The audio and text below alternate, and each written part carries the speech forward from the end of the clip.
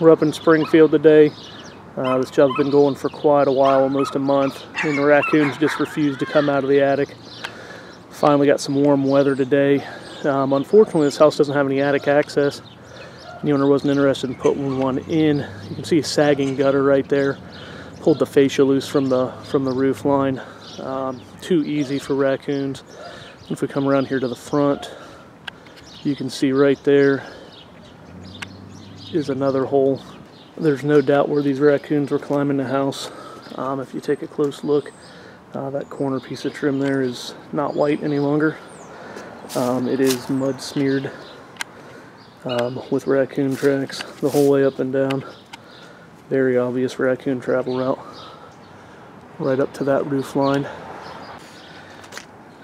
Now we're up on the porch roof. This is where the raccoons traveled on up to the main roof of the home. As you can see, once again, just grabbing the corner of that corner trim on the vinyl siding, climbing down from the roof, and here we have finally success.